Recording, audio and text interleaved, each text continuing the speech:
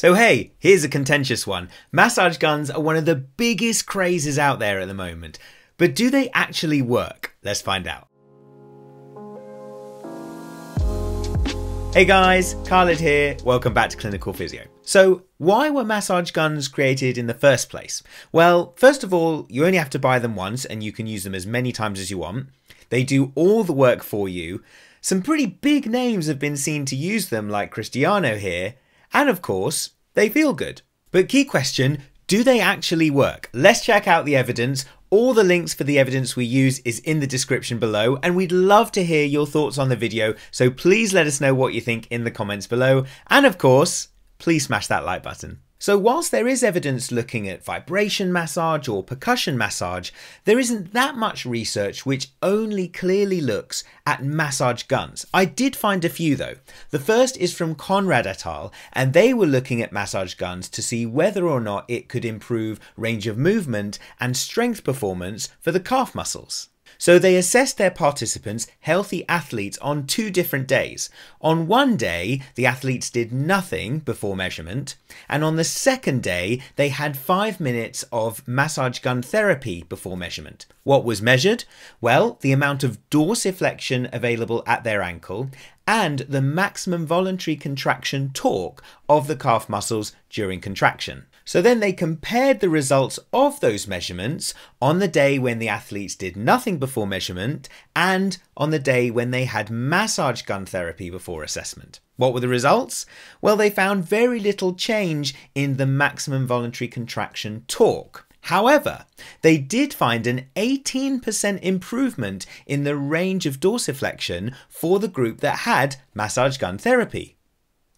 So my next paper is from Kujala, Davis and Young from 2019, and they wanted to look at the effects of massage gun therapy on muscular strength performance through the vertical jump test. So they asked all their participants to do a relatively standard 15-minute warm-up, and then they separated them into 2 different groups. The first group had 5 minutes of complete rest before doing the vertical jump, and the other group had 5 minutes of massage gun therapy to their quads, their calves, glutes and hamstrings before doing the vertical jump test. So the results?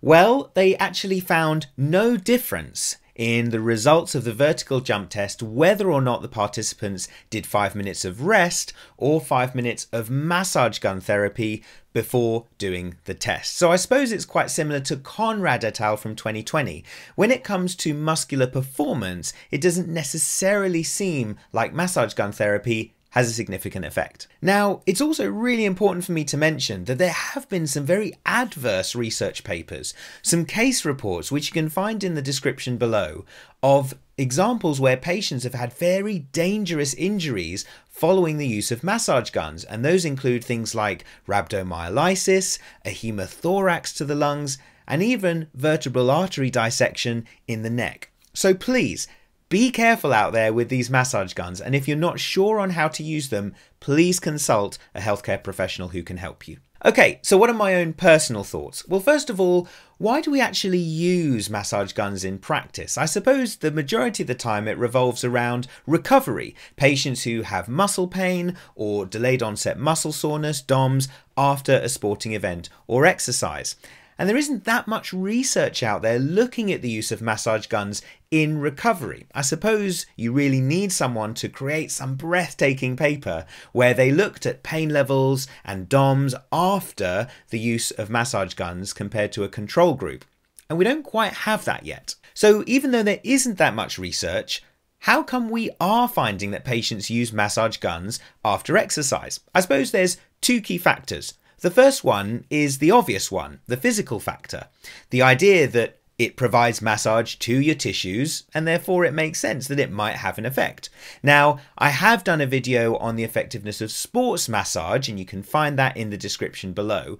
And it is clear that sports massage can help in the recovery process for pain and DOMS after sporting events. So while sports massage and massage guns are very different things, perhaps you can see the theory behind it. The second factor is psychological, and for me, unfortunately, there's no denying it that marketing plays a heavy role in this. Hey, let's be honest, if you see Cristiano Ronaldo using a massage gun, you would stop and think, maybe I should try that. Also, there's no denying it looks quite comforting and relaxing when someone else is using one.